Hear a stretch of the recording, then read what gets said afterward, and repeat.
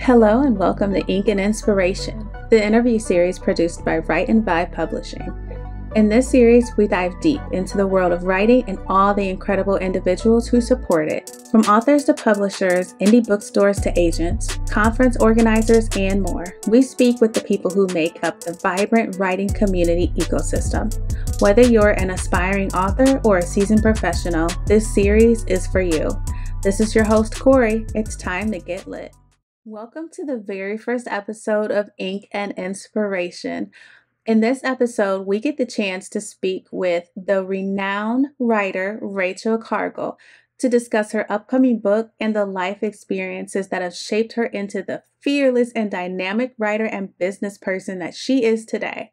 So let's just get right into it. For this question, I want you to go ahead and tell us all about the Loveland Foundation, the Great Unlearn, your writings, and your bookstore, Elizabeth's. My name is Rachel Cargle, and I am an entrepreneur, an author, I'm thinking about all the titles that I've been named, but now I'm making a conscious decision to name my own. So, I'm an entrepreneur, I'm an author, I'm a philanthropic innovator, and I'm just a Black girl out in the world trying to do things that align with my values and support my community. Right now, that looks like it lives in two spaces. The first is my company called the Loveland Group, and within it we have ventures that lean into community, gather community, and just invest in our collective knowledge, understanding, and freedom. What lives within the Loveland Group is my bookstore, Elizabeth's Bookshop and Writing Center, which centers and celebrates marginalized voices, particularly voices of color. I also have the Great Unlearn, which is a donation-based learning platform where we center the work of Black and queer academics, bringing their work from behind the ivory tower and putting it into the public for us to collectively learn. And I also have what is the Loveland Foundation, which is the philanthropic arm of the work that I do. The Loveland Foundation offers access to therapy at no cost for Black women, girls, and non-binary people across the country. And that team is doing a lot of really incredible work as well. You have a passion for marginalized people. How did you get started with wanting to work with them when they're excluded by so many other groups? I like that question. The reason I do center on marginalized people in my work really started with me recognizing the marginalization of Black women within feminism. And I realized the ways that Black women weren't being included in what was being fought for, although they were being expected to show up on the ground. And I really wanted to have an opportunity to center, celebrate, highlight, and support Black women in ways that it just wasn't happening in other spaces. And that has poured into me centering and celebrating marginalized voices in every aspect that I do. And what I love about the way that I'm able to do my work is my creativity allows me to have all these branches, a bookstore, a learning platform, but it all centers the same thing.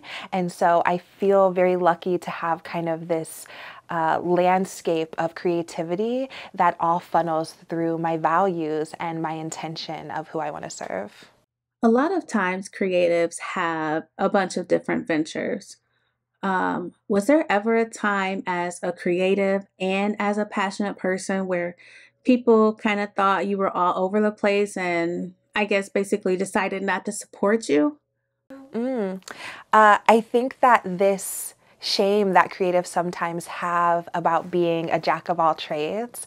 We're often told that you have to choose one thing and be good at it. And so long ago, when I decided to get into this space of entrepreneurship, of creativity, of writing and artistry, I decided that my one thing that I can let people know I am doing is supporting marginalized people, particularly Black women and girls. And I will spend this lifetime trying to be creative, finding ways to do just that. That has been my own settling with that feeling, because I absolutely have felt it and I absolutely hear it. I can hear my mother's voice saying that. I can hear teachers' voices saying that. I can hear other entrepreneurs who felt more comfortable doing one thing. And I don't think that this is the way to be a creative entrepreneur, but I have decided that I have chosen my one thing that sits so squarely in my being. And part of my artistry is being able to find many ways to live that out. You said that it fits squarely within your being. Does that come from how you were raised? I'd like you to go a little bit more into your background and how you got to this moment. Were you poured into by your caregivers? Were you poured into by your teachers? Um, Sometimes writers will say they've always been a writer. Was this always just a part of your being? The idea of this all sitting squarely within me really comes from what I see as the seed that my mother put in me of curiosity. My mom really always celebrated and pushed me to be interested and to be interesting and to find ways to look at the world differently. I talk about how on rainy days my mom would like give me a bowl and say, I wonder how many worms you could go find, and like I would just go collect worms. Or I also tell this story about how my mother, who had a disability, she had polio since she was 5, so my mother was on crutches my whole life, and she used to tell me to do things like, if there were some girls on the other side of the park, she'd say, go find out what their name is for me. And she would say, I wonder if you're able to climb to the top of those monkey bars. Go tell me what the landscape looks like from up there. And so those were things that I often question myself. I don't know if she was doing it to prove myself to me, or as a disabled mother, prove myself to her, to know that her daughter would be well and be able to be out in the world and do hard things. But that type of engagement with my mother really, one, as I said, seeded my curiosity, but also I had many opportunities to prove to myself what I was capable of, because my mom often pushed me. And so that really continues to push me to try things now as an adult. I wonder if I can open a bookstore. I wonder if I could write a book. I wonder if I can live in New York City. All of these ways of being curious about my capabilities, something that my mom used as a tool to grow me, has also been a tool to sustain me. And it really has been a lens through which I find so much fun and motivation and purpose through my work. On your page, you are very reflective. If we could go into your relationship with your mother, I know she passed, and I am very sorry for your loss. I do know how that feels. For me, it'll be 5 years in October. And so I know the different phases when you post about them, and I'm like, oh, she's spot on. Can you talk about how her death affected your writing?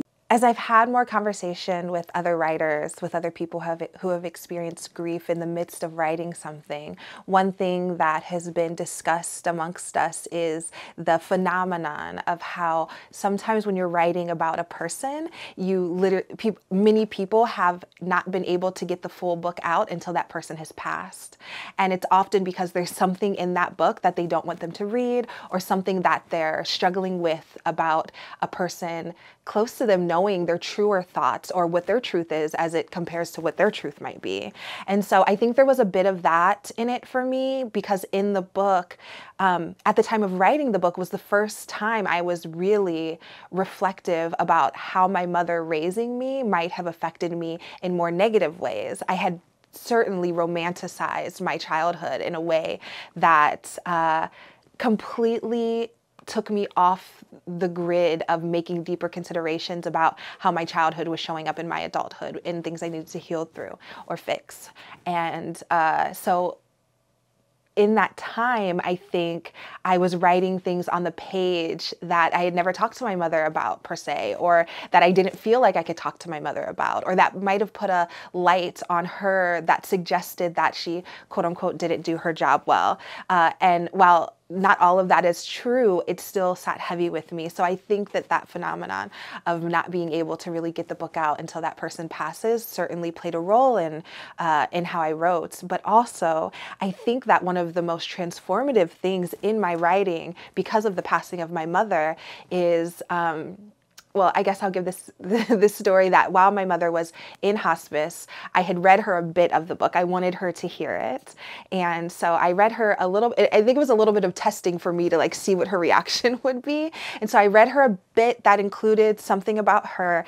And at the end of me reading it, she looks up and goes, "Wow, that was way better than I thought it would be," like in terms of my skill as a writer. And so that in that moment, I laughed, of course, but I also was like, she is so unaware of what my work is. She's so unaware of how I show up in the world, which many mothers are. And so since her passing, with so much of my writing being, you know, it's dripping in my grief, it's showing up on the page, this is the first time in my life I felt like my mom is part of my work. I certainly feel like she's here. I certainly feel that she's seeding me thoughts for deeper consideration. I feel like I'm having conversations with her that I never could have had while she was alive. I feel like I'm able to think freer than I ever have been able to because of my mother's expectations that lived on me during her life here. And so my relationship between my writing and my mother has been one of the greatest gifts of grief, because I kind of felt that distance between her and my work. And now it feels like she is my work as I'm writing more and more about grief. And I feel so grateful for that. So you have 63,000 likes on Facebook, 54.6 thousand follows on Twitter, and 1.6 million followers on Instagram. As writers, sometimes we are supported by everybody else, and then we just want our family and friends to not only cheer us on, but when you ask if they read it, they're kind of like, well. And so did you ever feel like you were, quote unquote, unsupported by your familial environment? Ooh, I like this question. It's making me think thoughts I haven't thought before, and I appreciate that. You know, my work, for so much of it, was a bit of a rebellion against my mother. And not against my mother herself, but against all the ideas that she poured into me about who I was, what I was supposed to be doing, what my boundaries and parameters were. And so my writing was often a space away from her, happily, that allowed me to be as feminist, as queer, as Black, as girl, as wild as I wanted to be, and within my own definition. And so I don't think I've ever had a craving for my mother to read my work, because I inherently thought she either wouldn't understand it or wouldn't align with it. And both of those were fine with me. I had, as you said, a whole slew of people who I was able to be in conversation and camaraderie with around these ideas and intentions that I had. And so I never really had a craving. And what this is really bringing up for me is that my writing has been such a harvest space for me to explore myself and explore my thoughts and explore my ideas outside of who I was told I was, or who I felt I was on a trajectory to becoming by being a poor Black Christian girl in the Midwest. And moving to New York, being able to write these things out was an escape a bit. But I also will say, I don't even know if I so much am leaning into identifying myself as a writer. I really identify myself as a thinker who gets to say it out loud, who has an audience to share it with, because I never necessarily had a dream of becoming a writer, of publishing a book, of people reading my work, but I was always celebrated for being a good writer, like the actual skill of it. Throughout school, it was the easiest thing for me. It was something I always looked forward to, and it was something that I often got celebrated for by either my teachers or my mom. It was something that I was good at, and so I feel like wildly grateful that the thing that comes easy to me and that people seem to enjoy also aligns with the way I've been able to make a living. But I really do consider myself and my work as like a container for my thinking, more so than just the fact that I'm putting things on the page. And so with that, you know, the separation between how my work was taken and was consumed by my family here in Ohio, Ohioans in general, my mother, the people I grew up in church, I never desired or even considered it, because writing has really been my way to explore who I might be outside of all of that. You write about tough topics that would challenge beliefs, challenge people to look at themselves internally, Mm-hmm. think deeper, and really evaluate how they look at others. Has there ever been a time where you struggled to put something out because you knew you might face Yeah. backlash? Has there ever been backlash against what you write, how you feel, who you are, things like that? So I absolutely have experienced and even expected backlash in my work. What I'm talking about is so rooted in identity. And when identity is questioned or, challenged, that is very hard, whether it's your identity as a white person in America who feels patriotic and wants to keep that, whether it's people having their identity of being a nice person and recognizing that some of the things that they've been doing have been oppressive to other people.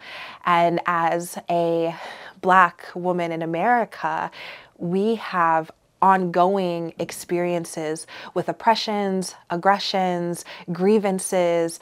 And when I get to this point of conflict with whoever's reading my work or whoever's being confronted with my work, that confrontation isn't any harder than what I've been going through or what Black women as a whole collectively experience. And I get a lot of comments that say, Rachel, I can't believe you were able to, show up and do the work in that way and experience all of that conflict.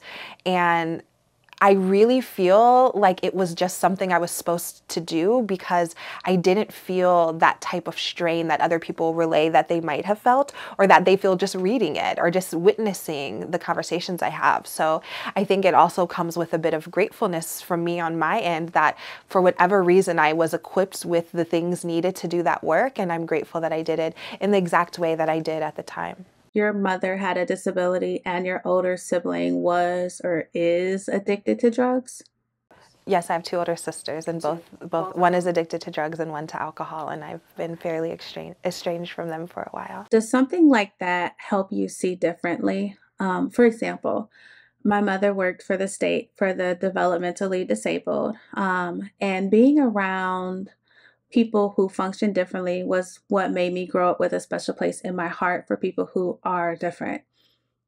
Do you feel like growing up with your mother being disabled and your siblings having an addiction, do you feel like that helped you have a heart to fight for people who are already do you see where I'm going? Yes, I see where you're going, and what it's bringing up for me is, the truth is my mother's disability and my sister's addiction, more than anything, fueled my rage in the work that I do.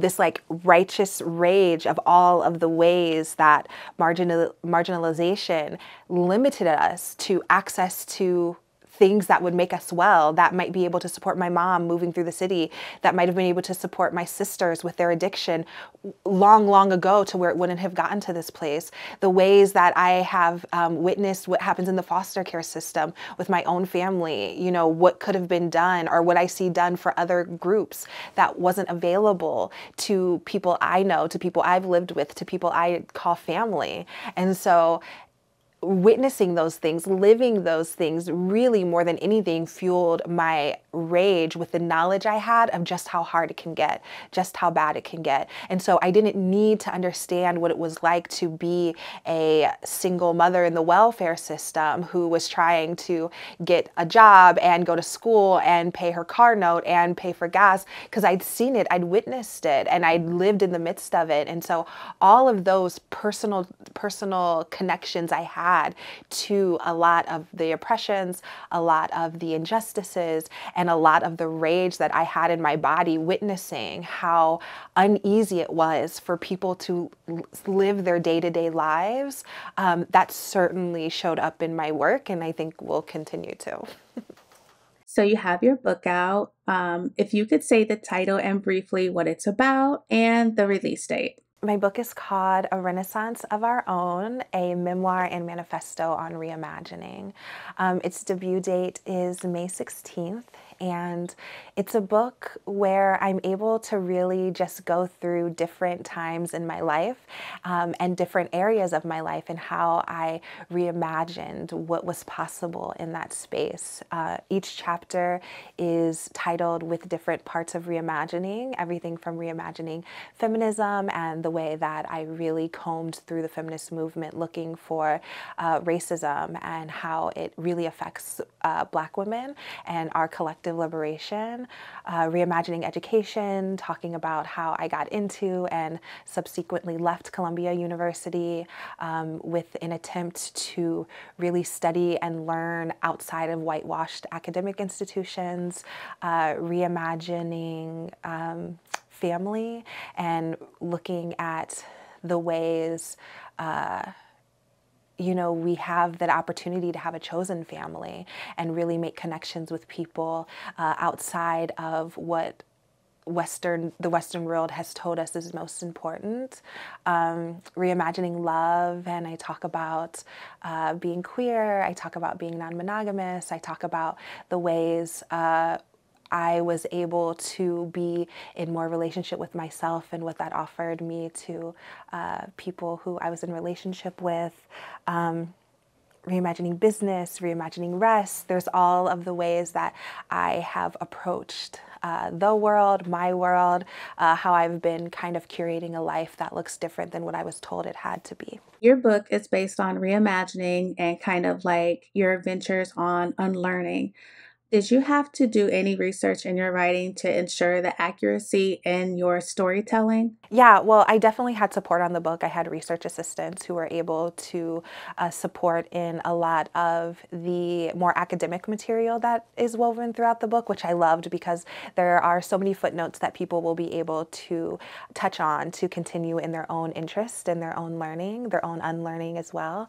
But I think a lot of what I pulled from was the previous 5 years of work that I'd been doing, conversations I'd been having on social media, in person on my lecture tours, and being able to pull from those things was really wonderful because it was a first person, very intimate relationship to the material in the book. But what I will say to speak to that question is that, as I said, in the midst of writing this book, I had a huge moment of personal reflection and consciousness. And so what did have to be fact-checked were the stories I had been telling myself about my family, about my own understanding of self. So when I would write something and I'd pick up the phone and call my mom and say, what did happen that day? Or how did I react? There were many times where what I remembered was not necessarily true. And that also was part of the space of healing that I'm in now, recognizing all of the narratives I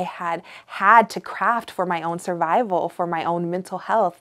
And this book, being a memoir, really challenged me and put me on this path towards being a bit more critical about the stories I've told myself and why I had to create them and what narratives I can understand now to help me move forward. You're young. Thanks. 34. 34. Was there a point when you were writing when you thought you were too young to put out a memoir? Oh my gosh. Yes, I often feel like I'm too young to put out a memoir. But I also feel like everything that I write in this book that takes place from birth until age probably 33 or 32, I think that there is a community of people who need to read that too. I don't feel like it was frivolous to write this book. I really was writing to a version of me that would have needed these words, needed this direction, needed this these questions. And so I certainly sit with that feeling of because I signed the book 4 years ago. So I felt it then, and life has given me some material between then and now. So because I also am really struggling with even now, you know, I recorded the audiobook recently, which makes you read through your entire manuscript. And some of the things I have already kind of grown from, I have new understandings of. And the only way to not completely rip myself apart over that is that someone needs that understanding that was there in that way at that moment. And so I can sit well with it, and it's wonderful to see myself reflected at that time in that way. How do you balance the aspect of creative freedom with what you've written and the demands of the market?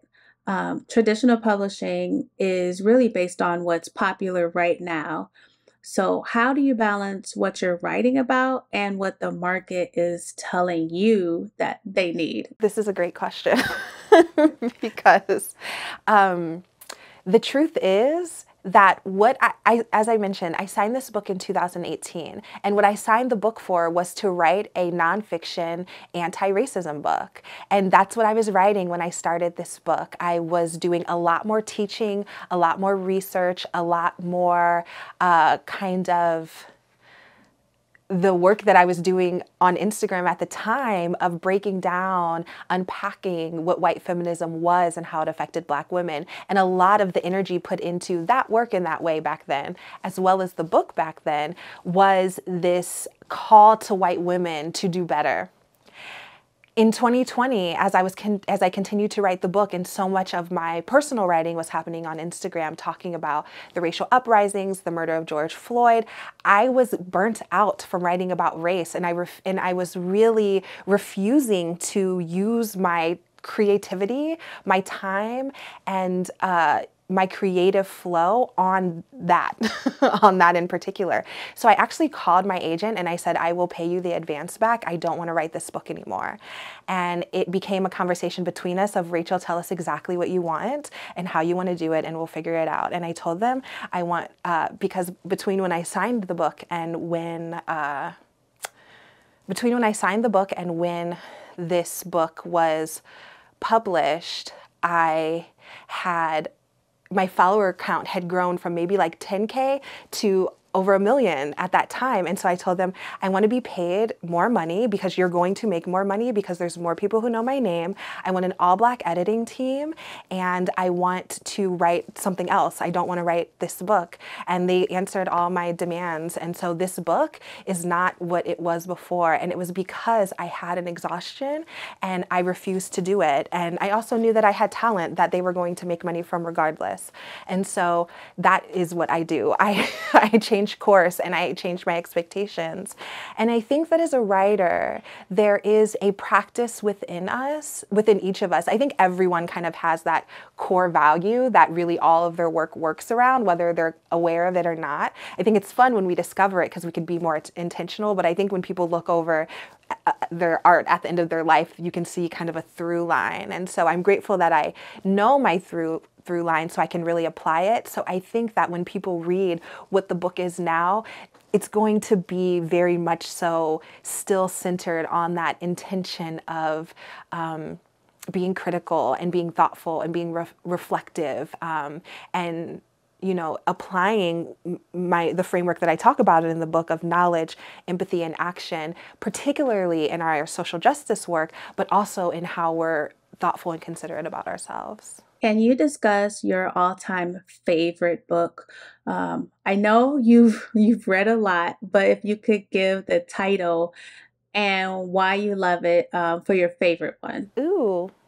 Let me think. I don't think I have an all-time favorite book. I don't think there's a book that sits in my head as like my all-time favorite, but I will say that I love books that chronicle the lives of Black girls. I think that they're so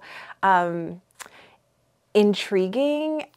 They're so critical for me. It gives me kind of a space to be thoughtful about my own self as a Black girl. I have been really... My mom read to me so much as a child, and you know, I'm thinking about the first excitement I had in stories about a Black girl. It was Addie from American Girls. And I remember we were at Costco and they were selling big box of these American Girls. And I got the book and I really loved being able to really see myself in this character, to wonder what I would do and be so on point with who the character was to where I could really imagine it. And so I've always been intrigued by books that reflect me in some way and also challenge me to be more like or be less like, or just be thoughtful about how I fit into the world that's on the page. So that has been part of my joy of reading. But I'll also say that I really love children's books most. I have a big collection of children's books in my home. I'm really shocked by the stories that can be told in such short number of pages. I love the illustrations and how the illustrations are there's parts of the story that we get from the illustrations alone. Yeah, I just love books in general, and that's one of the greatest gifts my mother gave me, was my love for reading, and I'm grateful that it stayed and it's here and in my own life with my bookstore. Do you have an all-time favorite author? And if you do, who is it and why? I think that my trouble around naming a favorite author and a favorite book right now is because I'm really reading so much and I'm like, oh, I love this about them and I love this about her, I love this about him. And so it's hard for me to choose one. But I will say that I'm deeply moved by the work of Alice Walker. I'm deeply moved by, I'm thinking about people like Maya Angelou, who were able to do memoirs in a way, like, how do you have so many memoirs? Like, you really lived a life and you really stretched it out in a way that pulls us in and is riveting. And I think that's really beautiful, this opportunity to relay yourself through books over and over again. I really love Joan Didion. I have been studying her work a lot as well. I guess I'm into memoirs these days, I guess, with my own coming out. Jamaica Kincaid. I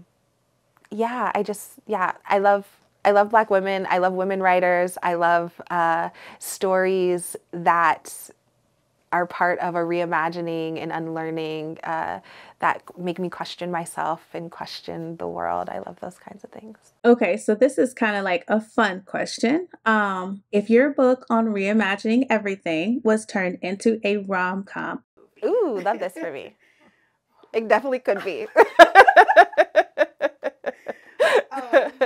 Who would play the lead roles and what would they get into? I don't even know. I actually want to, I would love to play myself. I want to ooh, could I act? Who would I be as an actress? That idea of pushing myself and figuring out what I was capable of. But I really, okay. In my film of me, I want Tessa Thompson to play me. And then in the book, I tell the story of the first time I slept with a woman, and I would definitely want that scene to be in there. And the woman would be played by, who would it be played by?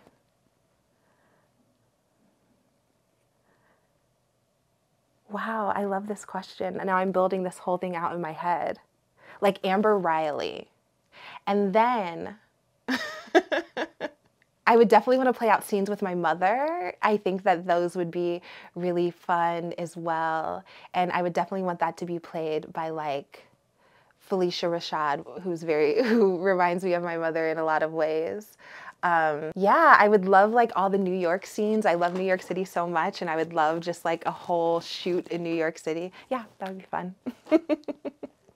Okay, so let's get into the bookstore part of the interview. What sets Elizabeth's apart, and how did you choose to use your middle name of Elizabeth as the name for the bookstore? Yeah, so the thing that is central to Elizabeth's, and the reason why I created it as a bookstore, was because, one, I had just moved back home from New York City to Ohio, and in New York, sitting in a bookstore and writing, I feel like I'm surrounded by future bestsellers, and it's so inspiring to see all the names on the shelf. And so I wanted to have that feeling in Ohio as well. And that was a big push for me. You know, a lot of my work centers in me having an experience and wanting others to have it as well. And I think that this certainly followed that through line. Of my work, but also I wanted a place that centered and celebrated voices of color that will inevitably give us more nuanced, critical ideas about ourselves and the world. And I think we do that really well on our shelves. The name of the bookstore, Elizabeth's, came I really call it a gift to my younger self. When I was younger, I used to beg my mom to call me Elizabeth. I thought it was a way cooler name than Rachel. I used to like write a note that said, "Dear teachers, Rachel will now be called Elizabeth," and ask my mom to sign it so that I could take it in. It was something that I used to, it's so silly, like just as a kid wanting to be anything besides exactly what you are. And so, and Elizabeth is my middle name. And so I wanted to name the bookstore Elizabeth as a gift to my younger self. Like, there, you get to be called Elizabeth. And it's centered in the thing that I loved so much as a child, which was reading. And so, yeah, I definitely count the bookstore as a gift to my younger self.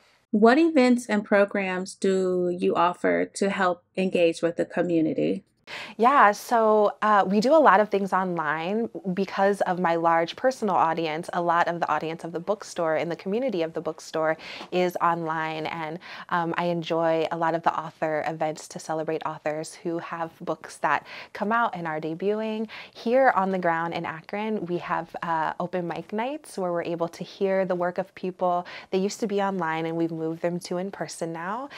So that's been really wonderful. We also have a poetry group that meets on Saturday mornings, and it is a really wonderful intergenerational, interracial community of people who are interested in looking at and creating poetry. We also have children's reading on Saturday mornings as well.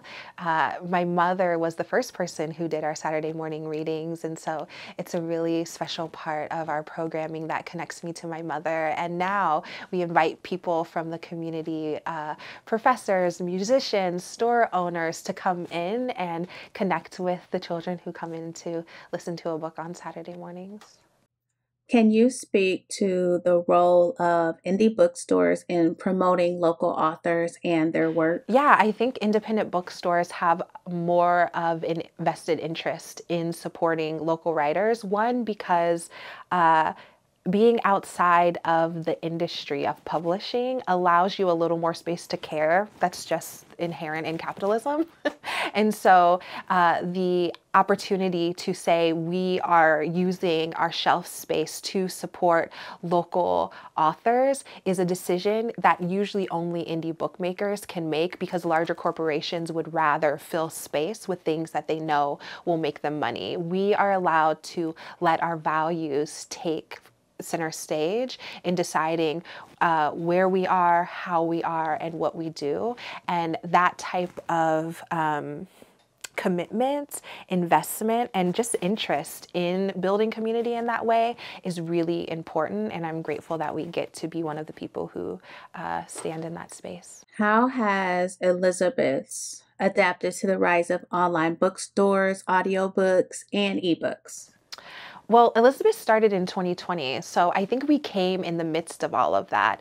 And we had the very unique positioning, as I said, of me having an audience of millions of people. So one of the hardships of being a bookstore is sales, foot traffic, people coming in. And luckily, we have a bit of a balance with that, because a lot of our sales are online through my audience who are seeing my book suggestions, who are wanting to read my book personally, or just who want to support a Black-owned bookstore that they don't have in their own city, so they come to Elizabeth's online as an option to support Black bookstores. That's certainly one of our biggest biggest privileges, is the large online audience we have. And I also think that with the rise of online books and audiobooks, I think that there is an opportunity for bookstores to be in relationship with all of that. And I am very allured by the challenge. And I also, thirdly, I think that the bookstore isn't just for the book selling. As we said, there's these community events, there's reasons to come together, there's opportunities to celebrate local people who are putting their art out into the world. And so our intention isn't just to get as many books out of the door as possible. It's also to bring people in and find opportunities. We have local craftspeople who we sell on our shelves as well. And so I'm not feeling so burdened by the book crisis because we're so much more than just books. I know a lot of people who would love, absolutely love, to open up a bookstore. What advice would you give to someone considering opening up their own bookstore? You know, my bookstore lives within a space in Akron called The Well. It's a nonprofit who has space in their building, and so we collaborate with them to where we are paying them rent that ultimately goes to support the community, and that is where the bookstore lives. And so my advice is to look for ways for the bookstore to be in community with the good work other people are doing, because it's such a mutual aid opportunity. And as we said, bookstores are more than just books. So when you're moving into starting your bookstore, think about what else is there besides the books and how you can fold all of that in to both the capability to run a bookstore and the opportunity to be in community. So now I'd like to know if you have a favorite interaction with a customer, or like even a favorite experience from the bookstore. What would that be? Well, I think right now some of my favorite interactions in the bookstore are the ways we are in community with other organizations. So outside of the individuals who come in to buy books, we also are doing things like providing books for community centers, providing books for classrooms. And so those moments where an organization says, hey, we want to give our community 200 copies of a banned book that we know you all carry because you hold the values. Those are some of my favorite ways to to recognize that we have exactly what the community is craving, something more critical, something outside of the whitewashed lens, something that is celebrated, that celebrates them. And so when we have full classrooms or full organizations that come to us, those are my favorite times that we're able to be booksellers and say, yes, we have exactly what you need. But I think that on an individual level, it's been really awesome to see my childhood friends bringing their kids in to buy children's books, to see my own teachers come in and see books on the shelves that were certainly influenced by what they taught me and how I learned. That's the special thing about having a bookstore in my hometown, is that it is it's like fertile ground for ongoing growth and expansion to community. As you've talked, I've kind of like thought back on people like Audre Lorde, people like Bell Hooks, Toni Morrison, the people from Ohio. Have any of them been influential in your life? There's so many people who came from Ohio. As we said, Nikki Giovanni, Toni Morrison, Audre Lorde. It really makes me think about what the Midwest means to being a Black person, and what being Black in the Midwest speaks to so many other people's experiences. And I'm really inspired by that. I'm really moved by the thoughts of what about this particular experience has seeded so many revolutionary voices, ones that I learn from, ones that I love to listen to, ones that comfort me. And I think it is really, I feel really dope being a Black girl from Ohio and being part of a lineage of so many thoughtful, critical, revolutionary people, for sure. With you having been so accomplished, are you ever like amazed at your own accomplishments? Like when you look at yourself as young Rachel, are you living out her wildest dreams? Yes. I write a lot about being in relationship with my younger self and my older self. And I feel very connected to both of them as co-creators of this life that I'm living. And when I think about the things I've been able to do, one, I feel so lucky that I have had so many like tremendously moving experiences in my life. But also, I feel very much so that I've crafted it. I don't feel like I fell into it. I don't feel like it fell in my lap. I feel like so many things about who I was when I was younger have been giving me direction for where I find my grounding now. And I feel very dedicated to my older self to continue to do that, because I know how it will be for her to look back at me now and say, thank you for what you did to allow me comfort, to allow me ease, to allow me celebration, to allow me community, the work that I'm doing now. And I think that, as I said, my mother seeded in me this desire to see what is possible, and I very much so feel like I'm living my life that way. Every aspect of myself, as they're listed out in chapters in my book, have been opportunities for me to see what's possible in them, to push myself, to be curious, to be rebellious, to really just be thoughtful and say, how do I want this to be? How do I want to feel in this life? How do I want to feel at the end of it? And I am amazed by the opportunity to do it. I'm amazed by what I was able to do years ago, thinking back on all of the work and the networking and the traveling I was doing in my 20s. I was like, oh my gosh, I would never want to do that now. And I know there's so much now that I'm doing that when I'm in my 40s, I'll say, wow, I'm so grateful she did that, because there's no way I have the energy or desire to do it at that time. And, being writers is often a particular career that is particularly folded into just the living, your day-to-day living. And so having a career where, one, I get paid to think out loud, which is like mind-blowing in itself. As a Black girl we're often quieted and not told to think out loud. And to know that I have a career where people call me up and say, Rachel, can you think on the page for us? I will forever melt at the thought that that is what I get to do. But also the way that building a life is what I know will be the material for my writing is really special. This summer I signed myself up for like cello camp and for ceramics camp and for horseback riding camp. And the thought about the things I'll think while I'm working with the clay, the ideas that will come to me while I'm able to play music, to think that building a life is part of the work that I'm doing, and that so much of my work is being able to pour into my foundation and just our collective conversation. That is what I'm most in awe of, and I feel incredibly grateful, and I feel like a bit of my company is called Loveland, and I think about my career as like this landscape that I am tilling, that I am inviting people on to, that I am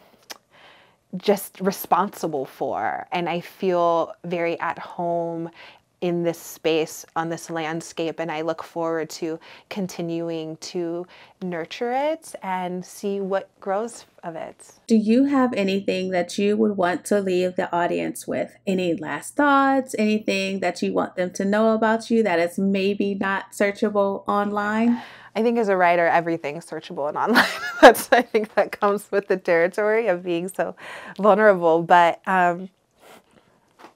I really love your thoughtfulness in considering the plight of a writer, the plight of a creative. And I think that speaking to that in particular, what's on my mind is that exploring ourselves is so worth it, is the best material that we can use in our art and in our work and in our lives, and that taking the time to be reflective, to be thoughtful, to be critical, to be curious about ourselves is some of the best time we can spend as creatives, because that will give more depth to our authenticity in our work, will give us more complex thoughts and opinions and reflections that will, I think, grow our work. And it offers us a chance to really stand in our community as our individual with our stronger, more grounded perspectives. And I think that taking the time to explore ourselves is one of the kindest and most intentional things we can do for ourselves and for our community. All right, that is it for this episode. Whether you watched on YouTube, listened on your podcast platform, or saw a snippet on social media, I hope that it was valuable for you and that you will return for another episode of Ink and Inspiration. Have a peaceful, prosperous, and joy-filled rest of your day. Catch you later, social fam.